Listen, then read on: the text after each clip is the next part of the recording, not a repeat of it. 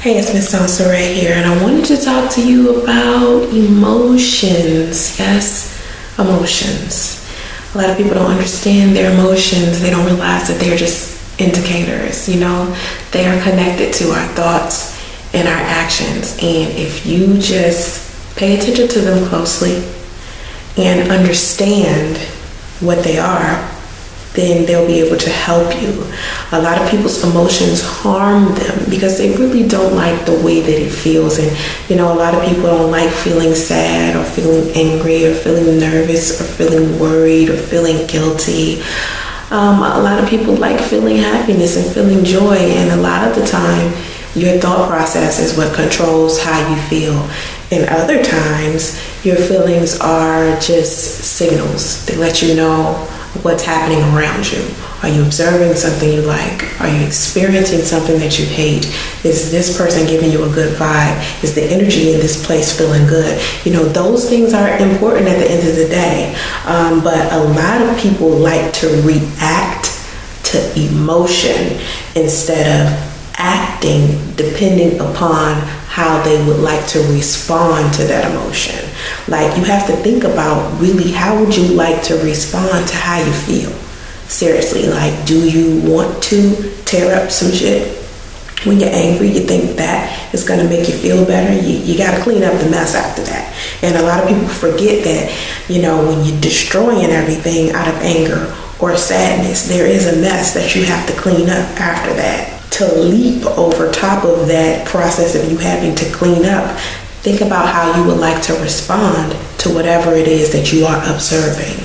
There is such thing as breaking your own heart.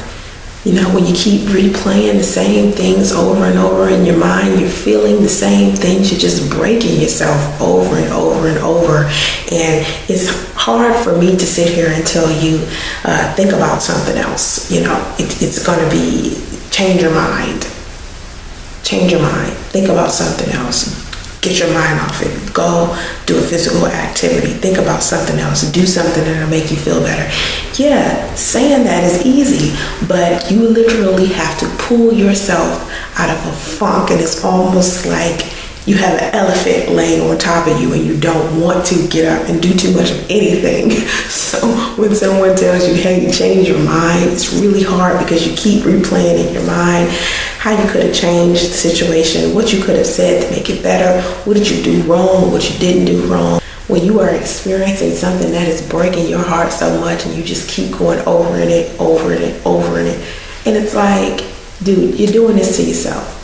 Friend, girlfriend, you're doing this to yourself. So thinking about something else that makes you feel better helps, but it takes practice. You have to do it every day. I remember I was telling somebody, I have adult acne. For some reason, my face is like breaking out like crazy, and it could be just stress or adult acne, you know what I mean?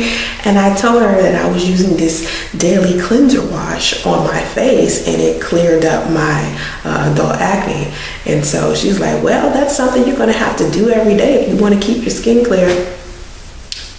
Don't we bathe every day? Don't we put on deodorant every day? Don't you brush your teeth every day? Don't you get up and go to work every day to make money? You got to keep doing it over and over again to stay on that level. So if you want to think some positive things because you've been feeling bad, you got to affirm it every day. That's what daily affirmations are. You got to do it every day. Your heart is a muscle. Your mind is a muscle. So if you want whatever's happening in your mind to change, you have to work it out. You have to work your heart out. If your soul is broken and you're feeling some kind of way, you're feeling negative, you're hurt, you got to practice not feeling like that.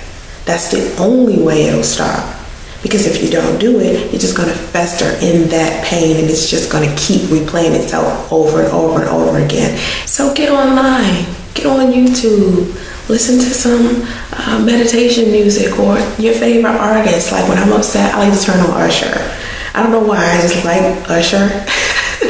I love that Here I Stand song he has. I love it. So, you play some music that you love, or you watch a show that you like, or you go outside, get some fresh air, play with your animals. I have a Shih Tzu that I love and a Cocker Spaniel that I love, and I'll go play with them, or I'll go mess around with my daughter. I don't do it immediately. Like if something breaks my heart, it doesn't happen immediately that I go and I just change my mind, but I have to do it eventually. I can't just dwell in that. Like I would refuse to sit there and be angry about something for days and days and days and days. And I just don't do that. So, I encourage everybody else to motivate yourself.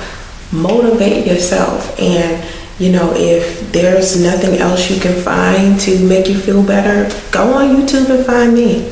Go on YouTube and look at some silly videos that I made in the past, because they're still up on YouTube. So check those videos out, and you have to try. You have to motivate yourself. You have to go out there and you have to realize what your worth is. Are you worth the effort of unbreaking your own heart?